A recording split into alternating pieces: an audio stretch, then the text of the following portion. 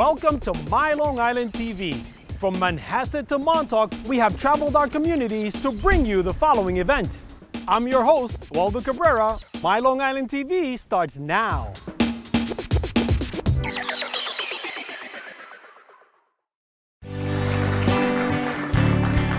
Tonight, over the next 2 hours, we are going to have an award ceremony where each student who has placed or won an award is formally recognized. They receive plaques and certificates, and also each student who is just in the exhibition also receives recognition as well. Each school that participates earns a certain number of entries. This year, we received 288 entries, and she selected 80 for the exhibit, so very competitive.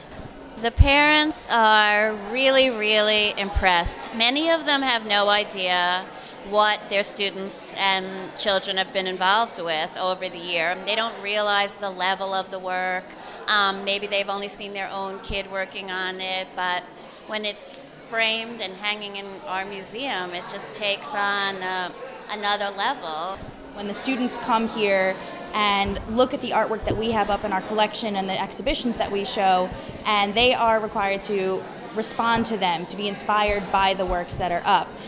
Some works are 300, 400, 500 years old, and yet these students can make them relevant and modern to now, to 2013. This is our third year sponsoring this beautiful, important event.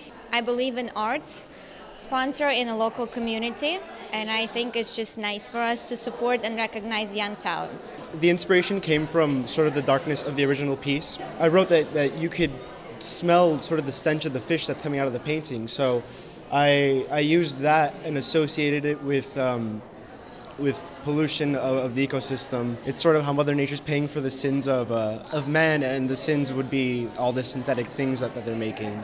I was inspired by the piece Blue Bulb.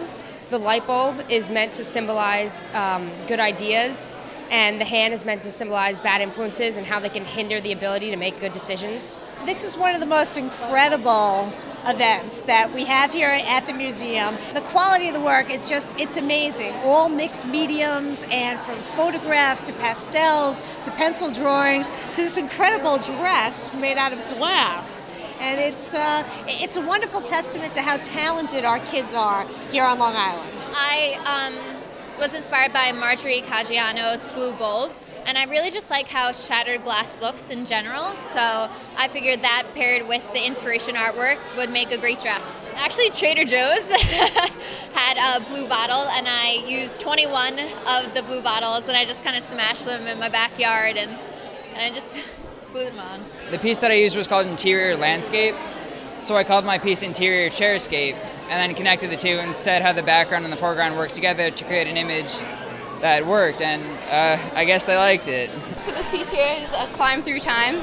That is a mixed media piece, and I was inspired by the Robert S. Newman exhibit, which is the Ship to Paradise. I like to do surrealism, just like random stuff in there, just to kind of get the point across. It feels great to have an achievement award in acrylic because junior year I started painting, and it's a lot more gestural and painterly, and it's a new way for me to express how I feel about something. I was inspired by a piece called Untitled, and it was a bunch of boxes, it looked like covered by a blanket, and it inspired me to do a mask because it provokes thought of what is behind the blanket, and with masks are so interesting on their own, but you also provoke thoughts of what is behind the mask. I took a picture of the Eiffel Tower from an upward-looking angle, and I used that picture to do my piece.